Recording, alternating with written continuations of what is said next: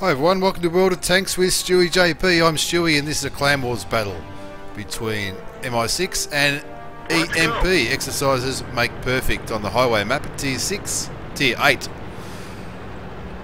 MI6 have been focusing on Tier 8s the last few weeks and we've been doing okay. We've been doing quite well. We've got a little bit of land, and in other news, I'm coming to Perth. If you're in Perth, check out the thread I started on the World of Tanks forum. If you want to catch up with a few beers, a few laughs and a general good time, I'll be in Perth from April 20th to April 24th. Now I'm driving my M46 KR, the Ripper pattern, and without giving too much away, I don't really do very well at all. We're attacking in this Clan Wars battle and I'm calling the battle, which is a little bit unusual.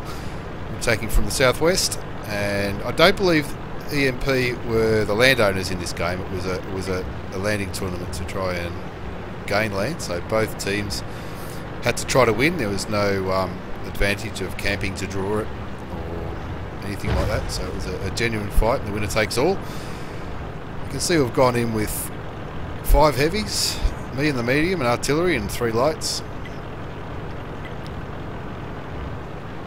And at the start of the game, we're just setting up position, trying to gain a little bit of vision control. Putting John 5554 at his T54 lightweight over in this area gives us a hell of a lot of vision.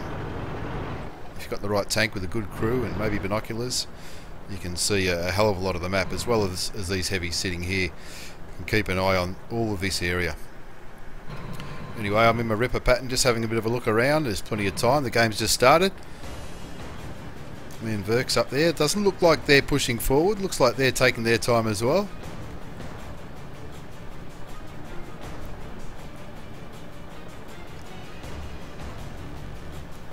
And now John's going for a little bit more of an active role scouting. John's one of the executive officers of MI6 and an awesome player. So we're just trying to work out where they are for now. The heavies sort of taking up a little bit of sniping position, try and get a few cheap shots into them before they start losing their own health in a traditional heavy on heavy brawl. He's not really seeing much there, John, but he's going to get into a little bit more of an aggressive position shortly.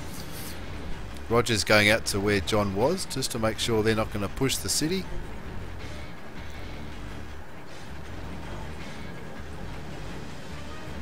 And I'm just trying to sit there looking like I know what I'm doing. We've had some really good games at Tier 8 on the Clan Wars map against some really good opposition. Unfortunately, a few of the other clans didn't turn up for the games, but the games that we played were always exciting and always a good laugh. Verks and myself are going to move forward to try and get a little bit closer. It looks like they're camping it up, which I thought was a little bit unusual because they were fighting for the land as well. They weren't the actual landholders, unless I'm mistaken. That's the kind of thing that landholders often do, is camp it up with heavies and play for the draw, which is something we generally don't. We try not to do. So myself, Verks and John are moving up to try and spot for our heavies, but we're soon going to realise that our heavies don't have shots where they are. You can see how far back the T32 is, the two T32s. If they're that far back, even if they do have shots, they're going to be hulled down. They're going to be really hard to penetrate.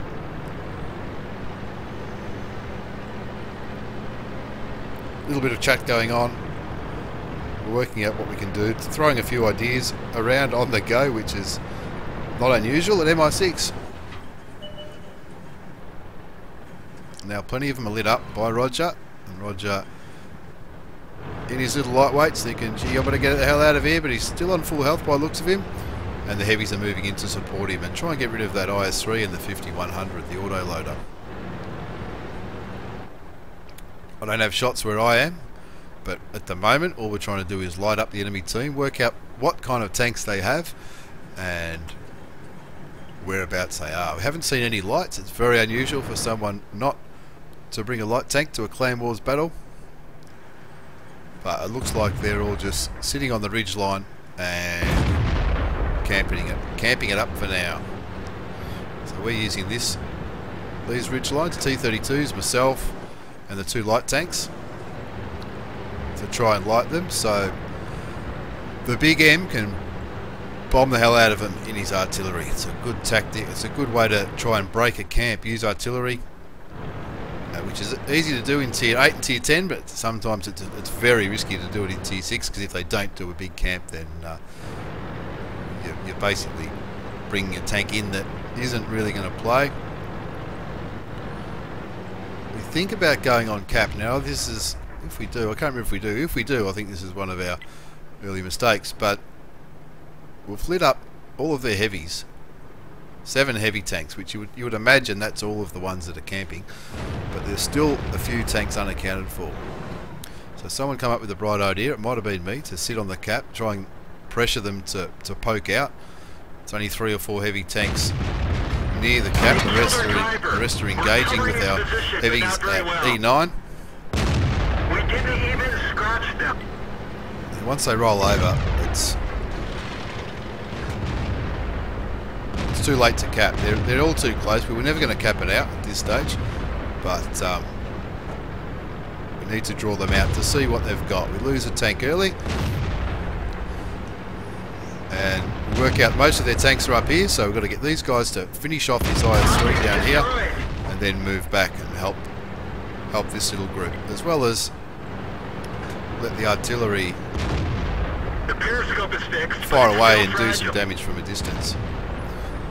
I haven't got the Tier 8 American artillery, but I'm told it's really good. I've only got the Tier 8 Russian. Tier 8 Russian puts in a hell of a lot of damage, but it's not that accurate. It's got a pretty long reload. Finally get a shot in. And now we're winning 3-1. These guys down here did their job getting rid of that IS-3 that was there, but now we've found a 1390 going after our artillery, which is exactly the right thing to do. I'm copying an absolute pounding here, so we're calling for the heavies to come back. These heavies here, as you can see on the mini-map, are at full health, so we really... Enemy is hit. We're dead for it. Everyone get out. Even though these heavies here are pretty low health, the bulk of our heavies are down here, so we're in a bit of strife. It's just John and Noodles here now. Well, these guys are fighting against these, but it looks like these enemy tanks are doing better than our guys. Whereas these two T-32, these two T-32s, Noodles can put a few shots in them and hopefully finish them off. We lose our artillery to the 1390 who went to our base. We've still actually killed more tanks than them, which is good. But all of those enemy tanks there, we're looking at Roger's point of view here, and the General Who. A lot of their tanks have got plenty of hit points left.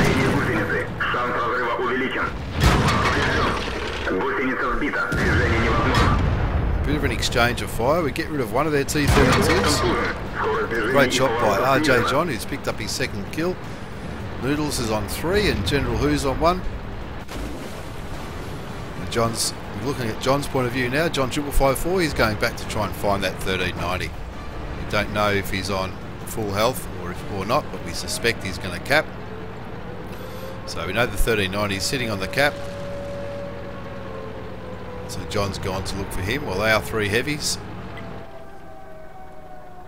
and a light try and get rid of their last 3 heavies. But the last 3 heavies, they're on a reasonable amount of health. The T-32 just gets taken down by Noodles for his 4th kill, but Noodles himself is on pretty low health. RJ John and Sikwadi are all both dishing out a heap of damage, but they're also copping a lot of fire as well. You can see the AMX 50-100s on a 1-shot, so Roger does their perfect thing here, runs around, distracts him while RJ John kills him, but unfortunately that's the last thing Roger's going to do. John 5554 is down near the base. The reason he's not pushing onto the base is he's going to wait until the cap cannon's gone a little bit higher and then sneak up and get a shot in, because he's a 1-shot. If that 1390's got more than 1 shell in his clip, he'll be able to kill John, no worries at all, unless he pulls off a lucky bounce. You can see on the mini-map, John spotted the 1390, gets reset.